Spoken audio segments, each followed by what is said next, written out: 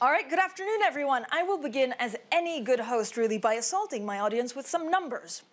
The WEF has done all the hard work by crunching the numbers, and here they are.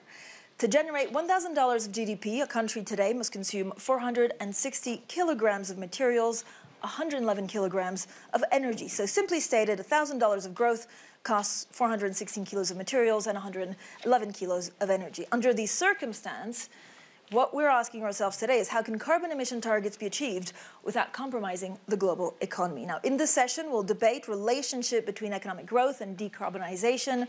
We aim to solve the green growth equation. Here to help us, some differing perspectives. Jennifer Morgan, Executive Director, Greenpeace International. Andrew Liveris, Member of the Board at Saudi Aramco. Mark Carney, Governor of the Bank of England, and Mariana Mazzucato, Professor of Economics of Innovation and Public Value at University College London. So thank you all for joining us. Jennifer Morgan, let me kick off with you. To achieve decarbonization, what is the green nirvana? What would we actually have to give up in order to make it more sustainable? I have to say, I think that might be a false question, if I may, because I think that it's more that if we don't shift away from our existing economy that's based on fossil fuels, what we will be facing. So the impacts that we are seeing happening already around the world are massive, and the costs of those are massive, even for a country that is as wealthy as Australia. So I think the question really is more, what's holding us back in moving into that economy? Because it's there, it's been there for a long time, that's there for the grasp. But what would we implement now? Would we only be allowed to travel by train? Would we eat less meat? What are the top three things that you see the world doing to become better? So I think the first thing that would happen is that the private banks should stop investing in fossil fuels. They have been investing trillions in fossil fuels and move into investments in low carbon, zero carbon infrastructure and renewable energy. And you would put in place laws that would do that. You would be powering the world with 100% renewable energy, and you would be putting in place the incentives and the infrastructure to do that so people could get around by high-speed rail powered by renewable energy. You would eat less and better meat and dairy, and we would have a common agriculture policy, for example, in the European Union that would move away from industrial agriculture and support ecological agriculture. So in every sector, there's really something that's there that needs to happen. And I think on the whole, we'll have cleaner cities and better air and healthier people because the pathway is actually quite a beneficial one for people. Andrew Liveris, could we do without fossil fuel? I believe the answer to that is yes, and I not just don't speak with a Saudi Aramco hat there, I speak with my former hat as a major industrialist running one of the largest industrial companies in the world. The notion of growth that isn't sustainable doesn't work. Sustainable growth, I hate the word sustainable in front of growth because if growth isn't sustainable, we shouldn't be in business. So the ecosystem that we're living in, called this planet, is strained to the limit. We have only one planet last time we checked that we can live on, so we've got to do something about the humanity that we've inhabited the planet with. And fossil fuels, the fuel of the 20th century, its days are numbered, are not over, but they're transitioning to be over, to answer that question. How do we get there is a range of different things that have to be done. The criticality that I'm sure the governor's going to talk about, which is finance and how finance speaks, is a biggie. Regulation and legislation around the world, Paris, the climate change accords, and really putting oomph behind that. And then innovation, which I know everyone's going to speak about here on this panel, but while I've got the floor, is really key. The swath of available technologies to humanity today, the ability to put policies in place from efficiency to alternatives to carbon, hydrogen economy, all the things we can do to actually transition away from coal and oil, ultimately to electrification and really, truly natural gas plays a role, is all available to us today. What lacks is alignment and will and purpose for all of the various groups to get together to make that happen. And in my new life, I'm putting a lot of time into that, actually. But how can the strategy of big oil actually be compatible with the net zero world? Well, look, the term big oil is almost a Neanderthal term. I think we've got to realize these companies are energy companies. Energy companies like Aramco have realized that this is a time and a place that humanity's speaking, communities are speaking, audiences around the world, including hopefully more shareholders, are basically voting with their feet, and basically we're going to have to respond to that. Saudi Aramco is a newly formed public company, and there is a KPI. The UN SDGs are pretty key to this. Let's put the KPIs in place, and let's help big oil become truly energy companies and let them manage their own transitions. They can afford it, and they should be able to afford it. We should work together to make it so it's not punitive to the immediate world. You know, we can't get there overnight. So there are ways to get there. Yeah. Jennifer talked about them, and we can. Governor Carney, you're leading the crusade to wake up investors, right, to climate-related risks. Are they listening? I think they are, and it's certainly not listening to me, but they're listening to the realities that we're touching on. So these issues have moved very swiftly from being corporate social responsibility issues or more niche issues within finance to fundamental value drivers. I think we're seeing a fundamental reshaping of the financial system.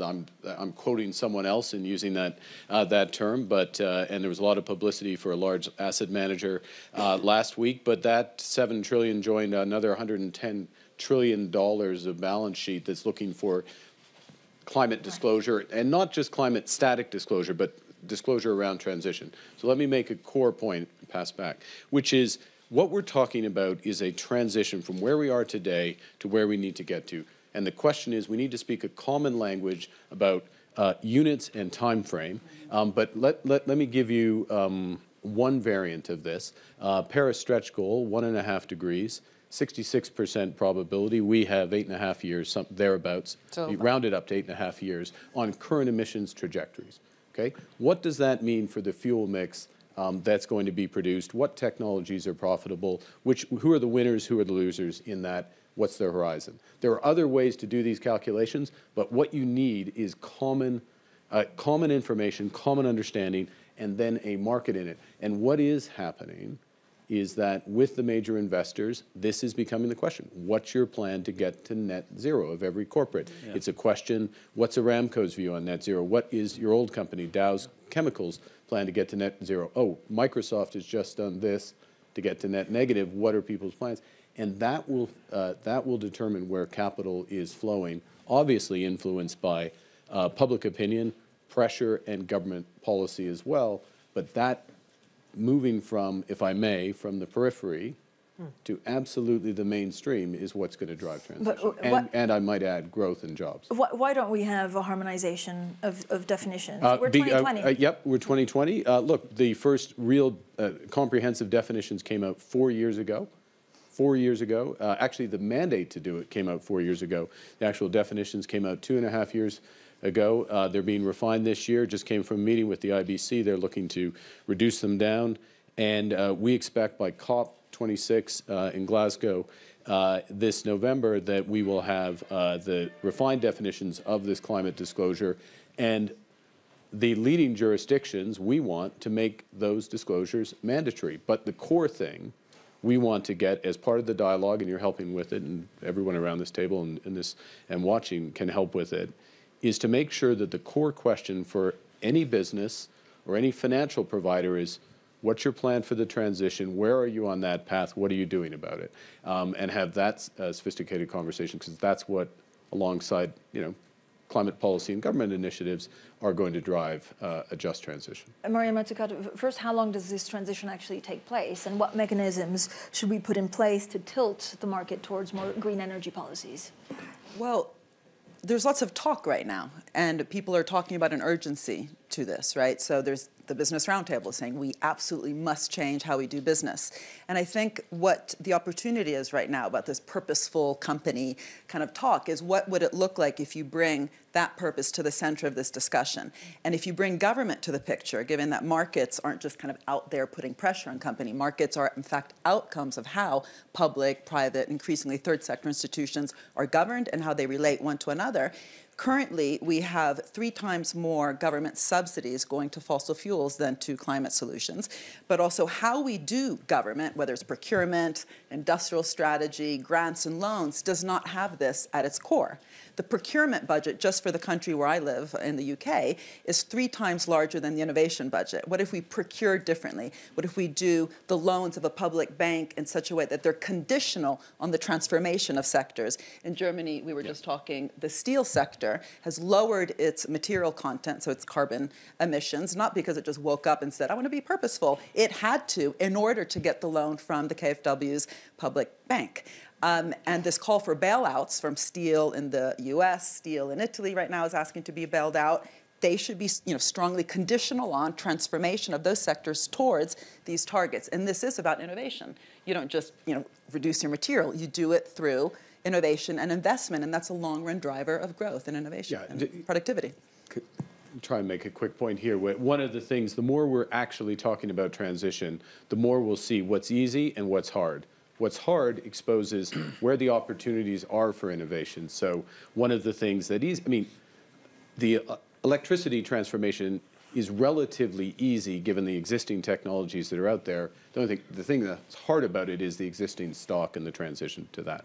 But what is harder is around things like the extent to which there's going to be carbon capture and storage and the technologies around that. Shining a light on that, battery technology, which has made a lot of progress, it needs a bit more of a push.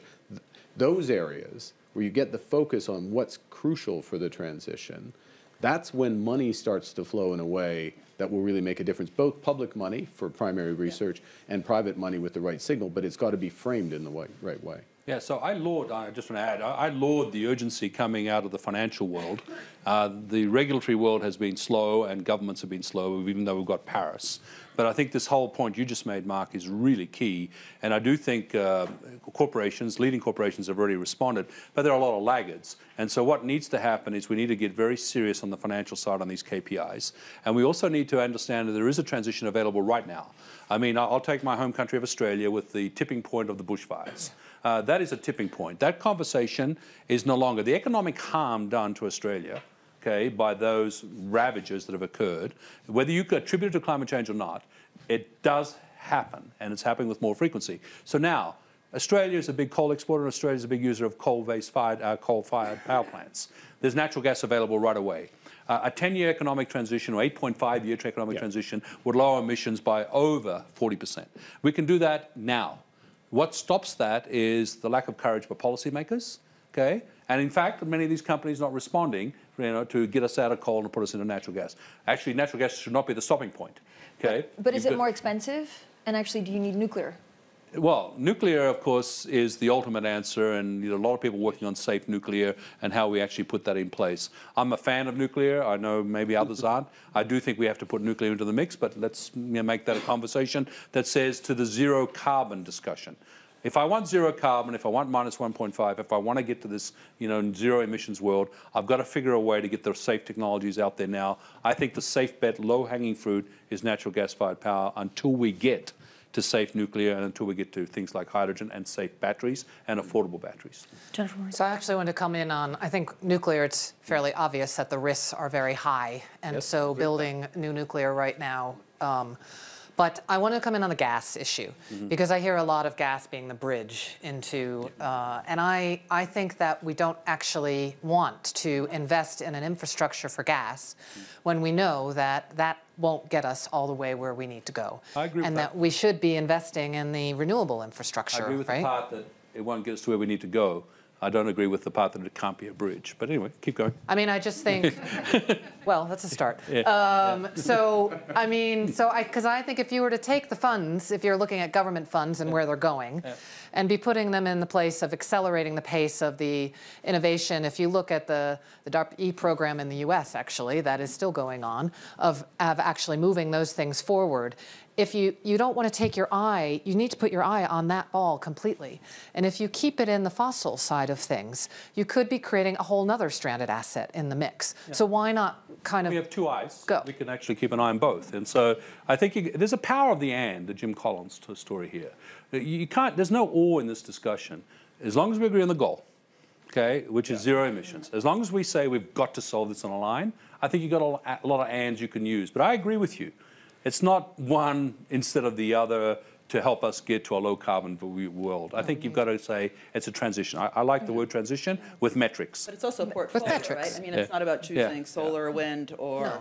Is there a danger... But if you have a portfolio, that also means risking along the way. So the ability of governments also to welcome that risk-taking along the way. Currently, for necessarily an appetite for that, but also the demand-side policies. I mean, if you look 100 years ago, mass production, which was a mass, kind of innovation at the time, changing production, distribution, would not have had the effect it did without the demand pull from suburbanization. I agree. So in many ways, these green policies that are not necessarily out there systemically could even be a pull for how the IT revolution, the previous tech revolution, gets fully deployed and diffused across the economy, because it still hasn't compared to the speed of, say, electricity.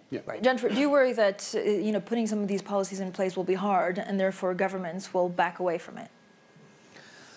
I don't think I think the policies are quite clear. I think that we know we have the reporting standards we know what to do on renewable energy. We've researched it. We know long, loud, clear signals are the key.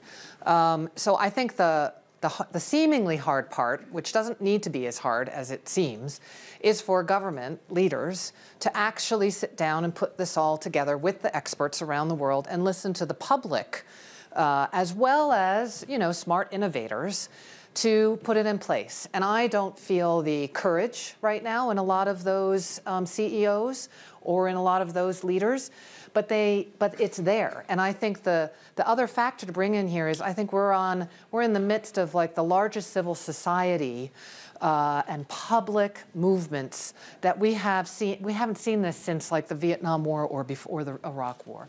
That's not going to start. That's not going to stop. So it's just getting started, actually, and you'll hear youth talk about that. So I don't think it's, policy-wise, I don't think it's hard. You can get a big part of what we need with existing technologies. It's actually the politics that is holding us back on this. And that's what I think, that's why that need to really bring in the public, the expertise. I think oftentimes that's not enough in the room of the scientific community that really knows how to move forward. But also new policy instruments. I mean, in Europe, for example, there's a new instrument around missions. And the idea is that you have a 100 billion horizon program around innovation, and now part of it will, in fact, be focused on moonshots. And these aren't kind of random pet projects that a minister decides. Right. These are, the big question is bringing citizens to the fore to even kind of think about what does a green city look like. But that becomes the condition through which you then access the funding. So instead of picking winners, this idea of what are we investing in, you pick the willing. But to even have access to any of these funds, you need to be willing to experiment towards a solution. But that required a new policy instrument. But transitions are difficult sometimes, right? Yes, they can be difficult. They're easier. Look, any journey, any transition is easier if you know where you're going, and so the clarity of the objective, clarity and credibility about the direction of government policy and the consistency of that commitment, even if it's starting relatively small, low carbon tax, but with a credible trajectory to where it's going, or a sustained R&D effort, or highlights around certain skills that work in certain areas. All of those things signal to individuals, to companies, to investors, where to put their money, where the opportunity is. And then what the market will do is it will pull forward adjustment. It will act more rapidly than actually policy will help fill in.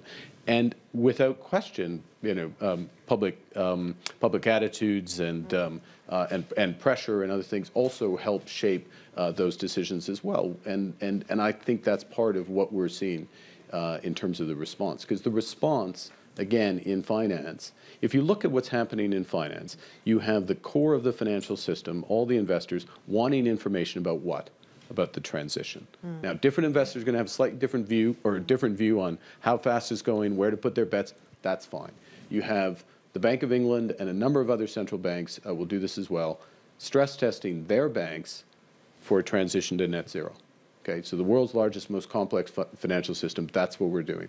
So at the core of the system, now these questions are being asked, and are you on the right side or the wrong side of that transition? And if you're on the wrong side, what are you going to do about it? Why are investors suddenly realizing this is an issue? Is it the protests in the street? Or is it something else? Well, I think it's a combination of things. I mean, the biggest investors, biggest asset owners are going to be around 30 years from now, and so they can see the implications, likely implications for their assets. The people at the front line were in the insurance and reinsurance industry, where they're dealing with the pricing costs of this every day.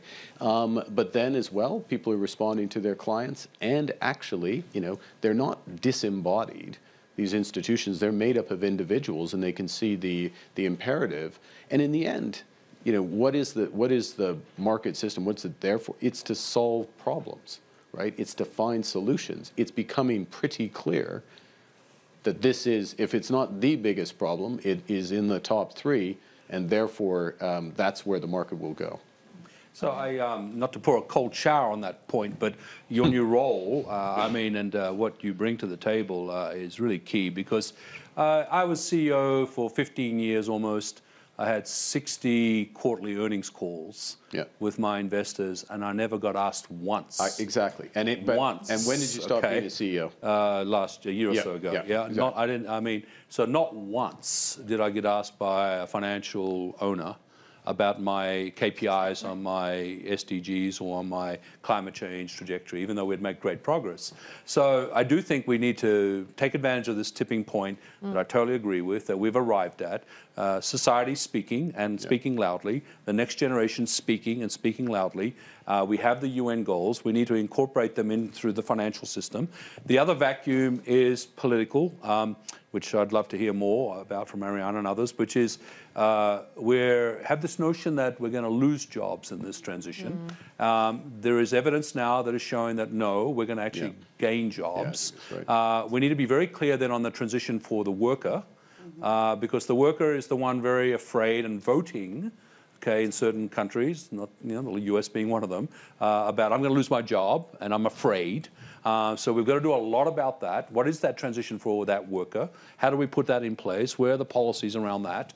I know corporations are doing some work on this, but they're fragmented. You can't do it from the corporate sector alone. You can do a lot, but not what governments can do. So I think those two areas need to be addressed. Can I just come back, though, in terms of the degree of shareholder activism on these issues? So yes, until the last couple of years, but if you look at major systemic banks, you'll get 2/3 of the questions at their AGMs around these issues. Tripling of proxy actions that have happened over time. It is shifting very rapidly. And the question that people are effectively asking is, it's not divest overnight. I mean, some are, but it's what's your plan?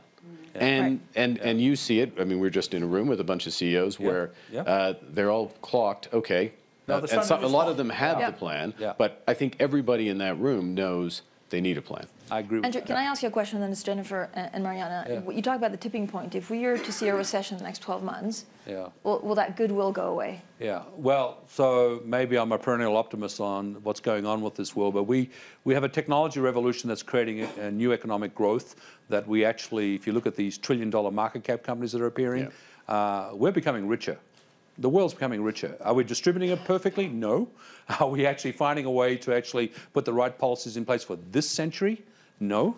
And frankly, this is where government incentives are not working very well. Now, the leading corporations are doing a great job of job creation in their supply chains, but you're right. I mean, if it scales back, so I'm saying there won't be a recession. Maybe I'm wrong. Maybe the governor has some views on that. But I'm not planning. I don't think.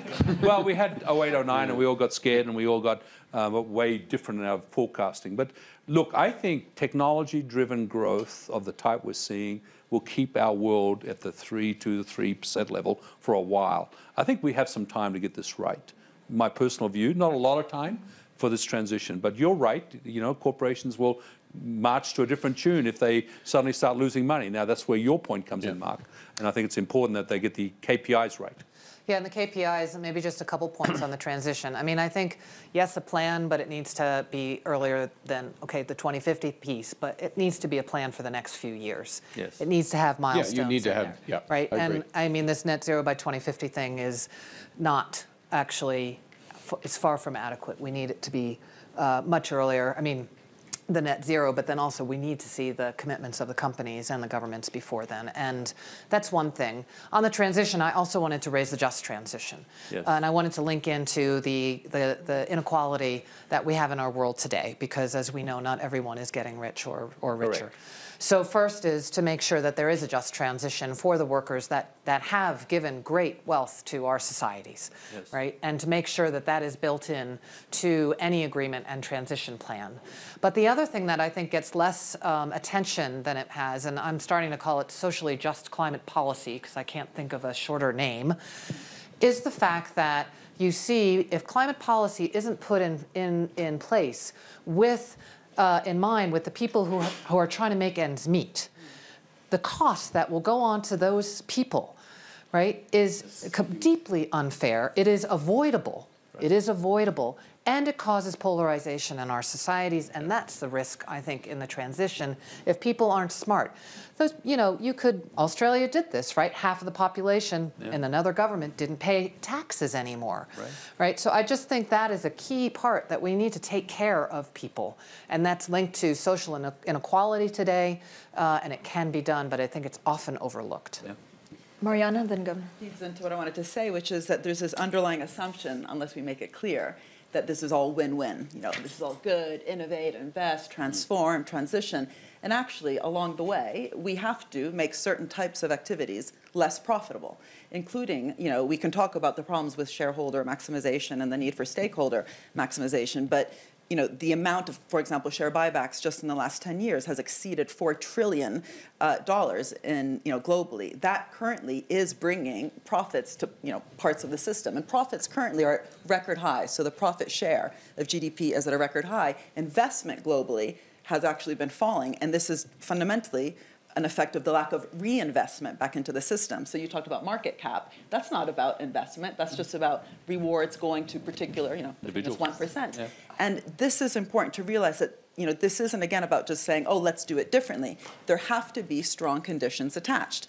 And I always go back to the IT revolution because I do think there's some really interesting lessons. One of the most innovative companies, actually, in that period was Bell Labs, a very innovative company, R&D laboratory that came out of AT&T. That came from government forcing AT&T to reinvest its profits back in the real economy, back in innovation and big innovation beyond telecoms in order to maintain its monopoly. So looking at the monopolies, including the kind of Aramco's in terms of market share and subsidies, there should be strong conditionalities in place in order even just to maintain their existing status quo. But that does mean change, and that change in the short term will mean profitability going down in certain sectors unless they change. Of course, that's what winners and losers mean. It means not just profitability going down, it means companies going out of business and sectors becoming sunset industries. But I'll make a couple more points, if I may. First, on the regressivity point, absolutely right to be careful on climate policy on that. I think we'd all agree that climate change itself is regressive. It hurts the most vulnerable the most, both within a country and globally, and we're seeing that with increasing frequency. And so secondly, when you put in place climate policy, particularly if it's a price on carbon, thinking about how you recycle that price in carbon and whether that's progressive or not is hugely important. Obviously, there is, there are winners and losers, and there needs to be restructuring. That's always the case, as you know, in the economy. This just happens. This is the new big vector of that. Last point I'll make, if I may, which is around technology. If you think about the applications now on technology, just a couple examples in the overall transition. You think about precision agriculture and using computing power and Microsoft and others there. You think about grid optimization through artificial intelligence. Again, I'll come back on carbon sequestration and the opportunities in agriculture carbon sequestration, not injection, but these are huge opportunities. There is no one answer, but it is a way that technology spreads out and helps address this challenge. Can I go back on Mariana's point about share buyback and dividends, and the governor is going to look at me and grimace a little bit here, but I would say the last 20 years of monetary policy has created lots of new financial instruments where public companies have had to be responsive to short-term profits. And so, unfortunately, many of us who ran public companies, I ran a public company, the quarterly march through earnings created this need to actually buy back shares, increase dividend yield to attract new money. Activist investors became part of our life, hedge funds became part of our life, and the long-term investor disappeared on us. Okay, and actually, strangely enough, in the 80s, I would have said the long-term investors were around in big swaths, and private equity came along, and they were short-term. Today, I consider private equity long-term. Private equity, private capital has become much more long-term than the public markets. And this is the excess of monetary policy. We've got a swath of money out there trying to find returns, pension funds, you name it. So actually, it's a lack of fiscal policy, the lack of courage in fiscal policy that doesn't build infrastructure, doesn't build education, doesn't build systems for the 21st century. The lack of courage in the political sector has created this monetary situation, which has to be remedied, and I'm glad this is exactly what you were asking for and what we need. We need long-term public sector investors back. But then you need to redesign the tax system, too. I mean, well, capital you've got gains. Tons of work in that area. Yeah, but those same companies, I mean, you're blaming the politicians and the policies, but there's massive lobbying efforts to reduce, capital gains, for example. It's and we should be circle. taxing material more than labor. We could redesign the whole tax system, not just about carbon taxes, but literally, corporate income tax, capital gains tax, taxes on labor versus materials, in order to reach the objectives we're talking about. So you may not have liked the BRT statement, but that was a sign that the business community is fed up with this vicious circular economy that we've created, that one begets the other, and that we've got to take a stand on inclusive capitalism and actually multi-stakeholder returns and rewards. There was a massive signal. That was not an easy thing to get. I was part of the executive committee that got us to that point, that we just can't return to one sector of the economy. That you've got to think about just transitions. You've got to think about communities. You've got to think about how actually you can help educate politicians to give you the long-term trajectories. But is there an alternative to capitalism? Or how would you reform capitalism? I hate to think of an alternative to capitalism. Maybe some of your terms are used. But democracy and capitalism in its current form is not distributing capital in the right way to the affected communities. That's the answer. So we've got to find a better way of doing it. Inclusive capitalism is a term being used. There's a lady behind me that runs something called FCLT Global, Focused Capital on the Long Term. Sarah, someone behind me here. That's a big movement. What Larry Fink's been saying, and the passive, the index funds, and what they need to do.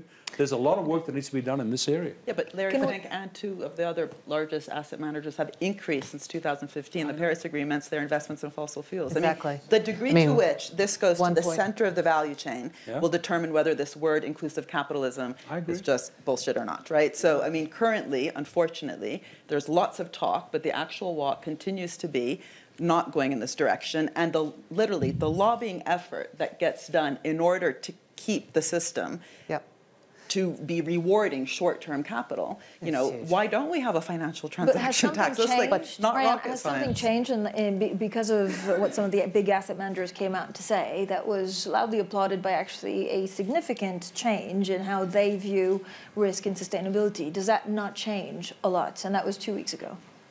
Well, we'll see, but I think what will really cause change is if the way we govern business, the way that finance is steered, the way that policy is used both ambitiously, and it's not just basic research, Mark, which you mentioned several times. Many of the innovations you talked about, actually even downstream, are coming out of ambitious public investments, like out of ARPA, which you mentioned. And the way that these organizations relate one to another, less parasitically, we've socialized the risks, privatized the rewards after the financial crisis. We're risking to do the same thing around the green economy. How we're actually going to distribute the value that comes about by having this active public, inclusive capitalism investment is it's not clear right now given how the contracts are set up. I mean, just maybe a couple points. I mean, because I think we issued a report today called "It's the Finance Sector Stupid," because I think although this group gets it, I think it's not well known around the world the culpability of the financial sector in causing the climate crisis. And there may be these types of statements that are out there, but since the Paris Agreement was agreed, you had $1.4 trillion from 24 banks that have come here in the last 5 years going into fossil fuel investments, right? So pardon me if I am not very convinced, no matter how hard it was to get that done, which petrifies me a bit because the interests clearly aren't where they need to be right now. But I think getting those the policy frameworks in place that will move this in the central banking system across the disclosure side of things, moving the subsidies, and moving away from a definition where GDP is the thing that defines what growth is, what well-being is. So moving more into something that looks at our health systems, that looks at do we have an ecosystem and a living earth that we can actually all live on? Moving more into that direction, right? You have a New Zealand that's starting to work there. There's been work that's done on that. But to me, that would at least start redefining some of these things and address some of these gaps that are there, and the fact that we are using these resources as if we could use them forever, and we know that we can't. So there's some key parts of this. Yeah, there's key parts. Can I pick up on that? Okay, we have COP26, November 9th to 19th in Glasgow. You're all invited. And let's channel some of this energy. I mean, there's lots of issues, but let's channel some of this energy, particularly around the finance sector. So what does the finance sector need?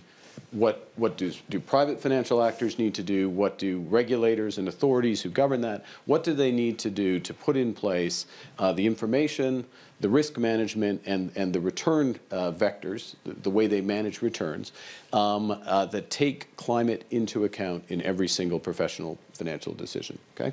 That's the question. We have a plan to do that. It's open source, come in, feed into it, help shape it. Start with this. Let's start with the system we have today. The meeting is in 10 months. We're not going to fundamentally change the system or the starting place we have today. Let's move that system so that the core of what is being demanded, which we move to a net zero or to a zero world. You can define it as zero world, but a world where we stabilize the climate in as rapidly as possible. Get behind that agenda or improve that agenda, but within the context of where we're starting from today. And I think actually you do have, jury will be out, we'll see what happens. From where I sit, and all I do is talk to financial institutions, well, 3/4 of my day, there is a fundamental reshaping of the system underway. Underway, not assured, underway. And the question is whether it gets pushed in. How difficult is it? So the more questions you ask about your company and how it deals with climate change, and how many more questions are there? Is it much more complex than we thought it was? Once you get everybody talking about the transition, exposing whether company A thinks the transition is over 40 years, company B thinks it's in 10, investor Y wants it in a shorter time period, et cetera. Yep. Once you get a common approach to this and dialogue around it, then you have a market, then you know where to put the pressure. Right now, the conversation can be deflected so easily because different people are talking about different priorities with a different language, and that's why we need a common But the language, sorry. No, go ahead, Mariana. The language needs to change, right? So we often hear leveling the playing field. Right. You're talking about tilting the playing field massively towards a green direction. And currently, if you look sector by sector, there's huge differences in how corporates behave.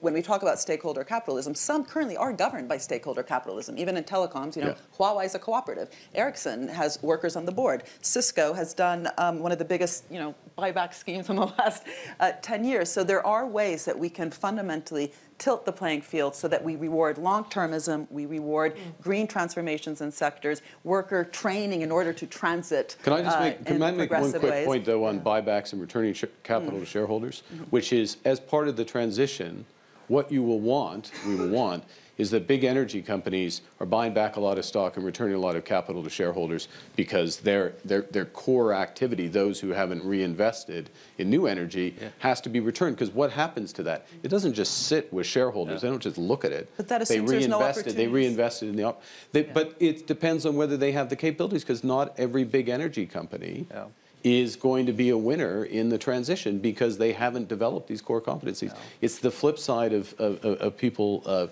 not adjusting. Now, some of them might, and we want a system that moves the capital from those who are going to be left behind to those who might be moving ahead. I want to be responsive to Mariana's challenge. I mean, frustration, talking about it, time is over, and so it's not it's the famous quote, I won't use his name, but it's not what you expect, it's what you inspect. So please, COP26, KPIs. Yeah. KPIs around climate change goals. That will key performance indicators for those who don't key performance indicators. Yeah. Metrics. Yep. Metrics that business will respond to metrics. Hold people accountable for it. Okay. Money goes to those metrics. Okay. You won't get behavior change unless you do that. Yeah. Okay. You'll get more of the same. You'll get talk.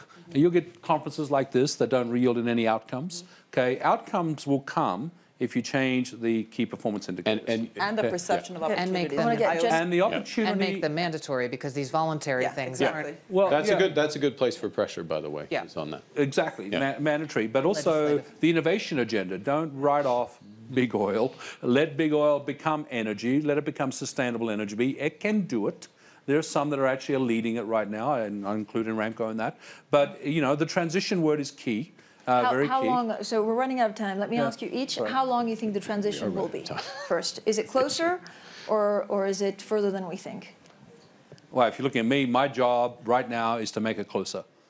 I think I'm an advocate, I'm an activist, if you want to use that term. Are we talking but I'm decades informed. or 5 years? Oh, look, it's going to take us most of this decade, but if it doesn't take us most of this decade, we're not going to like the answer in 2030. We cannot get to 2030 and have this discussion, okay? And so now. Mariana? Now, but I just want to come back to your early, I'll say it really quickly. The first question you asked Jennifer is very problematic. We have to stop asking that question. It's not about growth or what not to do. Warren Buffett, and he was not a communist, he is not a communist, I promise, he's a capitalist. He always says, stop reducing my tax. I don't even care about that. I invest when I see an opportunity. What we need to do is create opportunities, increase expectations of future growth opportunities in this area. That was he. And I So quoted. how do we measure it? Let's not talk about GDP. How do you measure it? GDP attached with some kind of sustainability index? How Measure are we at the measuring? macro level. Yeah. I'm interested in measuring what often gets called the ecosystem, but then any biologist will tell you what kind of ecosystem. Is it mutualistic or parasitic? How can we restructure public and private actors to actually get mutualistic, progressive, not regressive, ecosystems, which is public-private partnersps. That word is no longer fashionable. Right. But, But you're still using GDP as a metric. No, the structure. We need lawyers. I mean, I don't like lawyers. I don't know if you're in the room. But actually, we need legal innovations in this area. We have incredibly problematic contracts, relationships in the current state of capitalism in different sectors, but given that this is the one that has to change within 10 years, right? Otherwise we're screwed massively. We do need to have indicators of how we're working together to get this done. And if we're doing it wrongly, then, you know, the money, for example, coming from governments has to stop in a particular area. That's what I mean by conditionalities. That's what got the steel sector in Germany to be the only innovative in the green sense steel sector almost in the world. Okay, so how long do you think the transition will be? 5, 10 years, longer? Well, we don't have a choice. It has to be less than 10. Otherwise, it's bye. But it's not what you want. It's what you think. How long do you think it'll take place? Today, like when I mentioned the procurement budget in the UK for the Ministry of Transport, it's over 30 billion. Right? So if you today said, we're going to procure differently, it's not going to just be about costs and kind of minimum, cost, minimum quality just to get a job done. If everything becomes about transitioning in this way, it means tomorrow the way that governments procure changes, the way that businesses get evaluated and basically can survive or not, given that so many subsidies are allowing businesses to survive, would change. We can change that tomorrow. People stopped smoking in Italy, where I'm from, overnight because there was a ban. No, it was. It was almost overnight. I mean, almost. They still park on the zebra crossings in front of schools because there's no fine. People do change. Yeah. Governor Carney, how long do you think the transition is? The honest answer, I don't know how long the transition is, but what I think, forgive me, I wouldn't do it's the finance stupid, I would say it's the transition stupid. So forcing everybody to talk about their view of the transition, their plan. We got a problem, plan beats no plan. That's the one thing I learned in the financial crisis. So we've got a climate crisis, plan beats no plan. What's your plan as a company? What's your plan as a bank? What's your plan as an investor? What's your plan as a government? What's your plan as a media organization around this? What's your plan as an individual? Get it out there, and that's where you start to force the change around it. And look, I'm simple. Finance is what I know.